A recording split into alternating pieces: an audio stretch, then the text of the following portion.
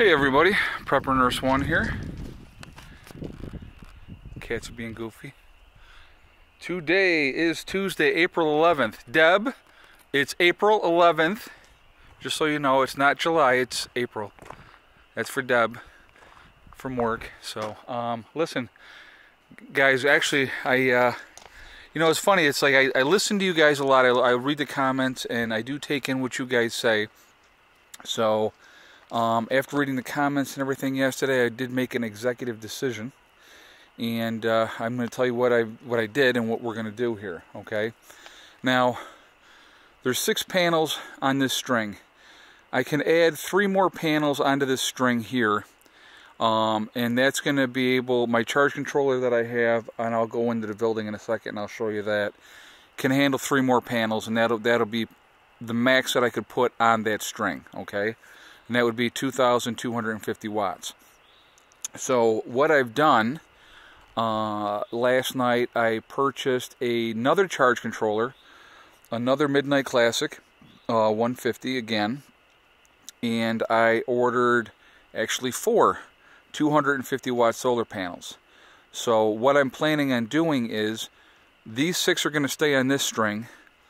When the new panels get here and a new charge controller, I'm going to put them on their own string, and in this way, between the 2 charge controllers, I can go up to 4,500 watts on my system. Okay, this way we're going to go from having 1,500 watts right now up to 2,500 watts by buying the 4 solar panels. So I'm actually pretty excited about that. I think I'm going to go with something different than the way I have these mounted. Like I said, I want to get them, get something over here, get them up higher in the air, and figure out exactly which configuration way I'm going to put them. Like I said, I do listen to you guys, and a lot of people said don't go with the tracker, just buy more panels and spread the panels around so they're catching more of the sun during the course of the day. And I think that does make sense. And then you're not relying on electronics and everything like that. I can just put them out, have them do their job, and just make me more power. What I want to do though is, like I said, I do want to get something that I can get them up higher, and once I get build something so that they're up higher, and then maybe eventually get these up into a higher rack as well and do it that way. So I am still, believe it or not, still waiting on a check that's supposed to come. And so when that check comes, I'm debating whether I should add more solar panels or how I'm going to do that. I haven't really decided exactly what I'm going to do with that yet. But like I said, with the 4 panels that I just bought, that's going to bring us up to 2,250 watts for our solar system. So this summer we should be absolutely jamming. We should be in float first thing in the morning, stay in float all day, and then we do run into the night, so the batteries will, because somebody had said to me, well, you don't want them in float all the time. Those batteries are designed to be drawn down and then recharged up. And I said, well, relax a second. And so I'm going to explain to you too. The concept is I want to keep them in float during the day like that when the power, when the sun's out there. And then at night, as we use it, because we're night birds, we like to stay up late at night, we can run into the night on the batteries, bring them down to that 24.4, which is 50%. Now I'm going to tell you, over the course of the winter, I babied the crap out of my batteries, and I want them to last. So I'm always really keeping an eye on where they're at. And like I said, I won't take them below 24.4. That's 50%. That's taking it down to a 50% discharge. And that's the max that I'm going to go. There's a lot of days, even now with only 1,500 watts, we get up into float. I know when I put 4 more panels out here, we are going to be in float early in the day. We're going to stay in float all day long. And that's 28.6 is it puts us in float.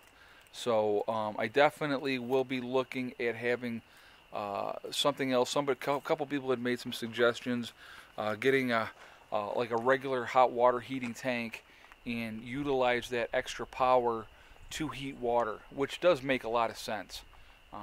So I may do something like that. I'm not sure exactly how I'm going to do everything yet, but like I said, power's been on my mind. I've been talking about power forever and a day, And so that's been like my complete focus, other than, like I said, I wanted to get this tree down over here, which, you know, we got that down. So that once that was out of the way, then I'm like, okay, so that's knocked out. You know, we got this area obviously opened up now, which is awesome. And you know, it's with getting the more panels now, that has been my focus. Like I said, everything is preparation for the following winter. So as each year goes by, if I can add on, you know, more solar every year, it's just going to put us in that much better shape. And like I said, I want to get these up as well. So I got to figure out exactly how I'm going to do that with everything. If I want to build my own rack and just have it, like, you know, have something up and then have the rack and put all these guys in that rack. I could do something like that. We're going to have to see exactly how we're going to do it.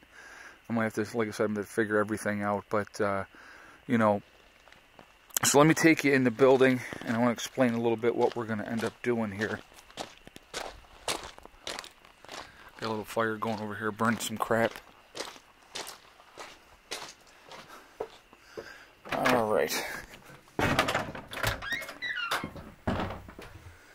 So let me turn this on. Okay. So what I'm going to do, we have the Midnight Classic, the 150 Midnight Classic here. We'll end up putting in a second one, probably like over here, so that everything's going to end up being like this string is, you know, obviously coming in. We're going to have the second string coming into the second Midnight Classic, and everything tying together and feeding into the batteries.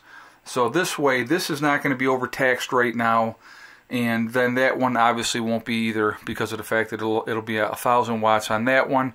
It'll be 1,500 watts in this one, and then as we add more panels, we'll get the one that we're going to have over here, even with that one first. So we'll get that one up to 1,500, and then, you know, we'll just add on as we go from there. But I could probably do, with the two Midnight Classics, I could take my system up to 4,500 watts without a problem at all. Now, eventually, I'm going to have to add more batteries. There's no doubt about that.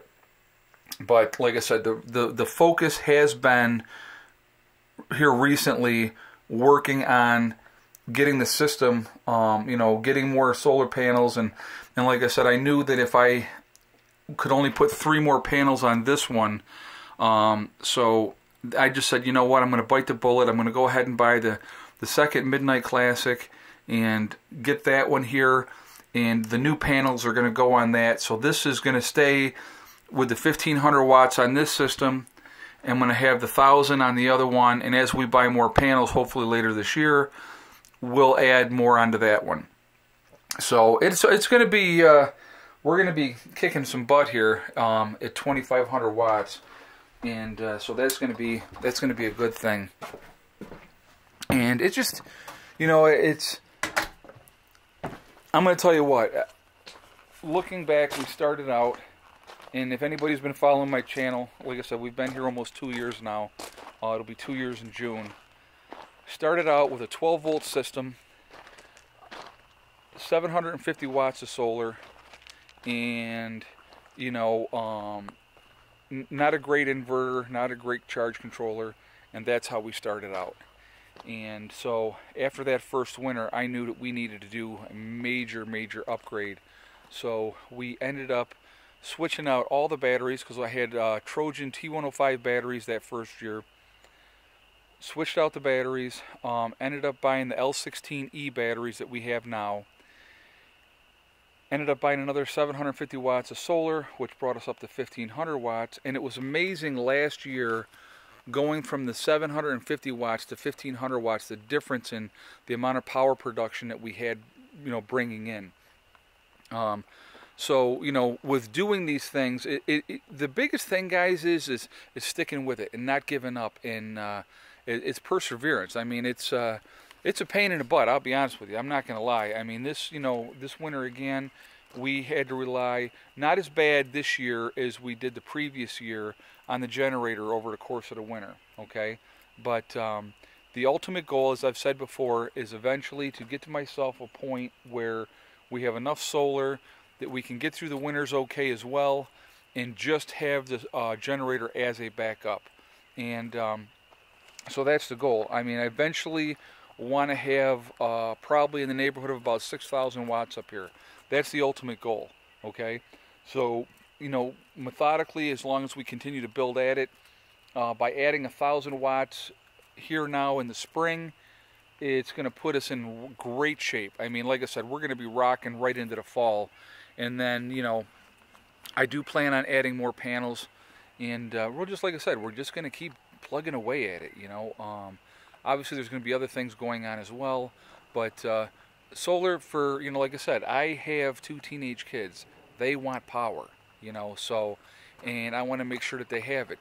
Keeping things as normal as possible, living off-grid is key, especially if you have kids. You want to try to keep things as normal as possible, not have, you know, huge drastic changes. And I know that, like, when we first moved up here, I had told the kids right in the very beginning, I said, listen, I said the first 2 weeks up here are probably going to suck.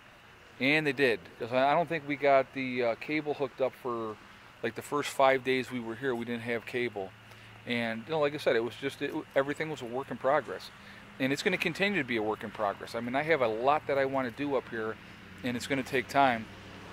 And you know, it just you just do it methodically, you know, and you know, before you know it, you're banging stuff out and it's getting done, and that's awesome. And that's what it's all about. So, you know, that's what we're just going to keep doing. And like I said, I'm real happy with the way things have gone. And we're getting there, guys. I mean, this is going to be a huge, huge improvement for our solar system. And I'm kind of looking forward to seeing how jacked up the system's going to be with another 1,000 watts running. I think it'll be fun. So, anyway, so I wanted to, you know, share that with you. That's what I decided to do. That's the way I've gone. Like I said, I listened to your comments, and you know, that's the way we decided to do things, and so that's how we're going to go moving forward. So I'll probably be giving Bill from Bill and Rose a call, so you're probably going to hear from me, Bill, just to touch base with you and see exactly how to make sure I do everything the right way. But I'm pretty sure, you know, we're going to have it squared away good. But anyway, so listen, guys, I hope everybody's doing well. Stay out of trouble, and you know, Brian, we're going to be rocking on power up here, brother. We ain't going to have to worry about that at all. So anyway, guys, listen, I hope everybody's doing well, and I will talk to you all soon. Remember, hug and kiss the ones you love. Tomorrow is not guaranteed. We never know what's going to happen. Make sure you tell them how you feel, okay? And remember, guys, it's one step at a time, one thing at a time, and one day at a time. Whatever your goals are, you can reach them. You really, truly can. Do not listen to negativity. Do not let people hold you back with negativity. Stay focused on your goals and your dreams, and whatever they are. I mean, like I said, whatever. If you want to be a painter, you know, don't let people tell you can't do it. You know, stick with what you believe in and live your dreams. That's what it's about. I mean, if we don't have hope and dreams, what do we got, you know? So anyway, guys, I hope you all are doing great. I hope you're having a good week. And not a bad day here today. We did get some rain earlier today. And so things were a little bit more wet again. It was drying up pretty good. But I think the rest of the week is supposed to be pretty decent. So I will talk to you all later. Prepper Nurse 1 out for now.